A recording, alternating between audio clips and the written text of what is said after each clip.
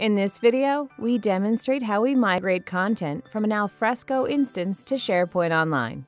We will show how we extract the content and save the data in our data model. Then we transform the data so that the Alfresco content fits the new SharePoint data model. For instance, information from the structure, like the team or status, is used to enrich the metadata of files. Finally, we will load the transformed content into SharePoint Online. Here is a demo Alfresco environment with some folders and some subfolders. We navigate to the document Blueprint Final in the demo folder. We will migrate this folder to this empty SharePoint demo environment using Xillio's migration solution, which you see here.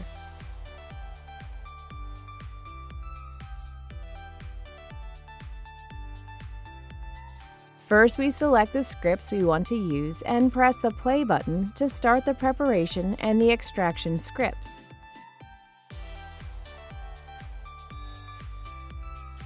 When we refresh our database, we see that it's being filled with content.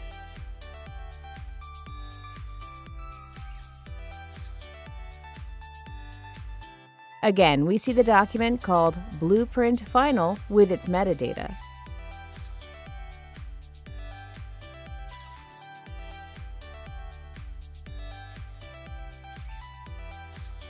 We also generate a report of the export.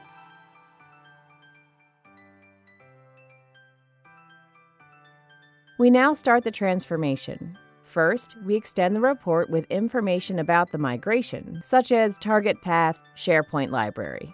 Then, we start the transformation script.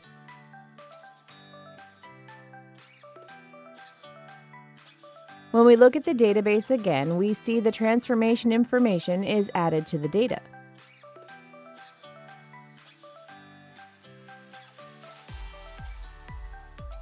We'll find the same information in the transformation report.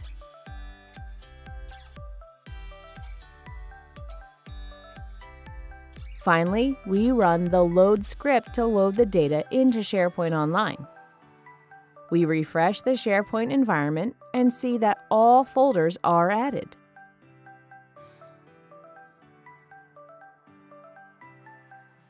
Again, we see the Blueprint Final document, this time with an extra column for the team and status.